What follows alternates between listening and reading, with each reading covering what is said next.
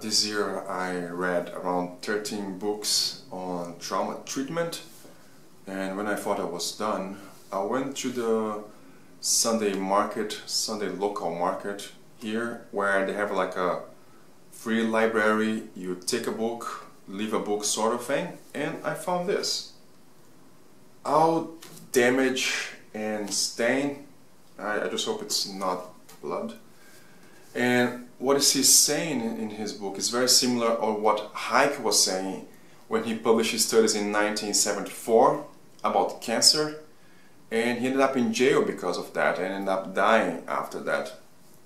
So, and what he's saying in this book, what Gabor Mate is saying in this book, is that how suppressing emotions can lead to all sort of like autoimmune diseases, Alzheimer and cancer, and he's showing in this book lots of research, clinical observations, and a lot of very impressive data, and including an experiment that I found that very interesting.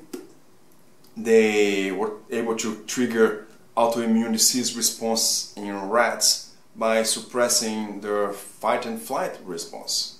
Now, you're a very intelligent person and you're probably already thinking about the implications of such results, right?